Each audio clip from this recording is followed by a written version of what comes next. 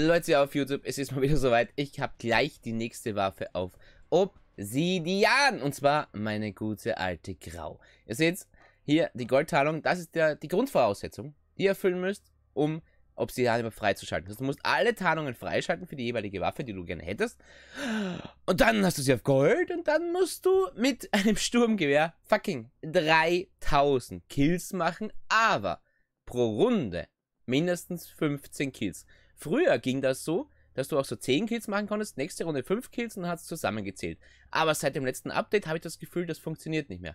Ich denke, das war eher so ein Bug maybe, oder habe nur ich das Gefühl, schreibt es gerne mal in die Kommentare. Aber ich habe das Gefühl, man muss wirklich diese 15 Kills in der Runde machen. Das heißt 200 mal 15 Kills, aka 3000 Kills, dann hat man sie auf Obsidian. Ob sich das Ganze lohnt, muss jeder für sich selbst entscheiden. Ich habe das Ganze schon bei der Pistole gemacht, könnt ihr gerne ein Video angucken, bei der Renetti. Aber heute ist halt mal, wie gesagt, die Grau dran und ich habe mega Bock. Und ich, Iron und Evador, moin. Grüße. Hey ho. Wir gehen jetzt mit dem Multiplayer in die neue Map in Hardhead, die aus MW3 ist und ich habe mega Bock. MW3 war mein Lieblingsspiel. Und da werden wir sie jetzt auf Obsidian freischalten und dann natürlich auch ganz kurz eine Runde damit spielen. Aber jetzt müssen wir erstmal ein Game finden. So Leute, wir gehen jetzt rein in die Runde. Ihr seht, ich habe meine goldene Grau ausgerüstet mit meinem geliebten Tamagotchi natürlich. Und wir versuchen jetzt möglichst schnell die 15 Kills zu machen, da die Runde jetzt nicht so interessant ist, sondern die nächste Runde mit dem Obsidian Skin erst richtig spannend wird. Und deshalb versuche ich jetzt mal schnell die 15 Kills zu holen. Werde euch das einblenden, sobald Obsidian aufploppt und da oben campen die Schweine immer. Und dann sehen wir uns dann mit Obsidian erst wieder. Leute, es ist leider im Game nicht aufgeploppt. Schade, deshalb, ja, soll ich machen. Ich habe 25 Kills noch so circa gemacht, hat nicht reicht. Anscheinend dachte ich mir und dann gehe ich raus und ja, die Waffe ist nun pechschwarz wie der Black Rabbit und das rüste ich jetzt noch aus. Das heißt, die Waffe liegt jetzt hier wunderschön am Tisch, wenn das Spiel mal laden würde. In schwarz, genauso wie meine... Ja, ich zeig's euch mal kurz, was ich meinte. Ich lege jetzt mal beide hier gemeinsam hin auf den Tisch. Ist es nicht wunderschön, eine Renetti in Obsidian und eine Grau in Obsidian auf dem Tisch liegen zu sehen? Ich bin happy heute. Danke fürs Mithelfen.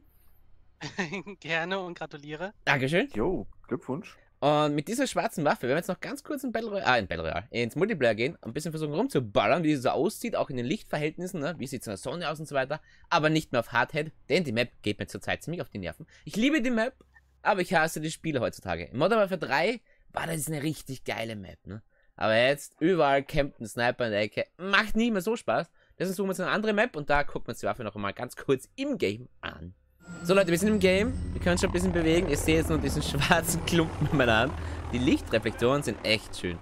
Also hier ein bisschen Sonne zu sehen. Und es ist schon geil mit so einem schwarzen Klumpen. Ich weiß, es ist nicht für jeden was, es ist komplette Geschmackssache.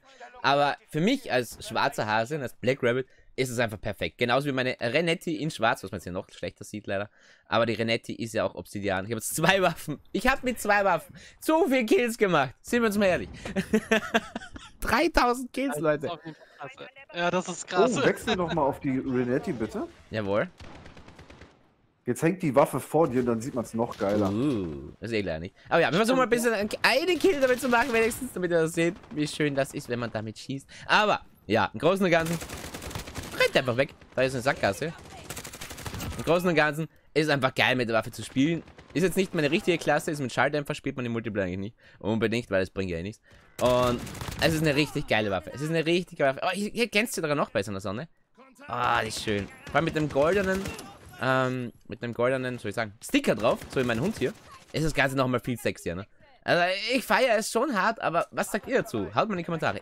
Denkt ihr, ist es das wert, 3000 Kills, beziehungsweise, war da gerade, ne? Nee, beziehungsweise, noch schlimmer, 200 mal 15 Kills in nur einer Runde zu machen, die ganze Zeit, auch ohne Shipment, weil das war leider nicht lang genug da, um das dort abzuschließen. Haut's mal in die Kommentare, ich bin echt gespannt, ob sich das lohnt. Ich finde ja. Falls ich jetzt noch ein paar coole Kills hier mache, werde ich es noch reinschneiden. Ansonsten wünsche ich noch einen wunderschönen Tag, Leute.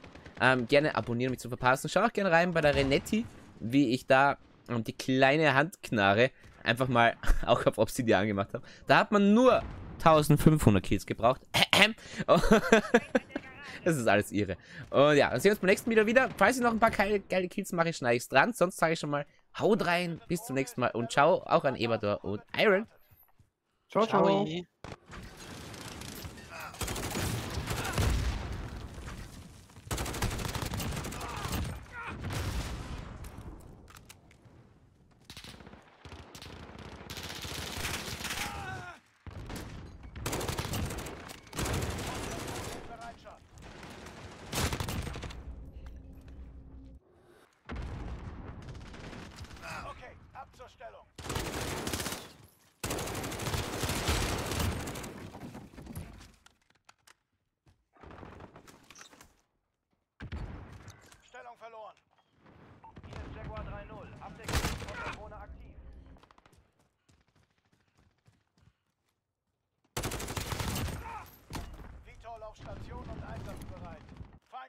persönliches Radar in der Luft. Es verfolgt jemanden.